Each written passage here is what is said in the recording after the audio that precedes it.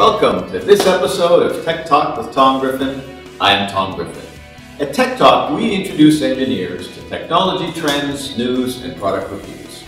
Today's technology trend is applications requiring precision encoders with extremely high cycle life. CTS, a leader in frequency products, ceramic and EMI filters, dip switches, potentiometers, and sensors, has introduced the 291 optical encoder. The 291 provides the same basic function as other encoders. The shaft is rotated, you receive a square wave digital output which tells the micro the direction and speed of the shaft that is being rotated. The difference is the others use mechanical contacts, while the CTS 291 uses a rotor, an infrared LED light, sensors, and a photosensor. The advantage of this method is life and resolution. Mechanical encoders are rated up to 100,000 cycles, while the 291 is up to 3 million cycles.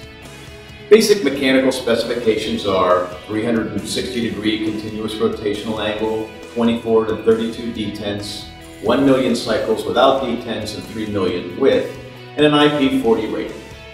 The electrical specifications are 2-bit quadrature output code, 6 and 8 pulses per revolution, 5.0 and 3.3 volts DC operational voltage, as well as 30 and 24 milliamp maximum supply current respectively. Why an optical encoder?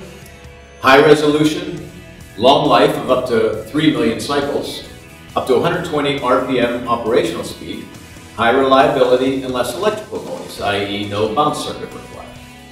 Typical applications are patient monitoring, ultrasound equipment, audio-visual equipment, as well as joysticks and communication headsets, to name a few. The 291 optical encoder from CTS is an excellent choice for your next design requiring precision encoders with extremely high cycle life. Thank you for watching this episode of Tech Talk with Tom Griffin. See you next time.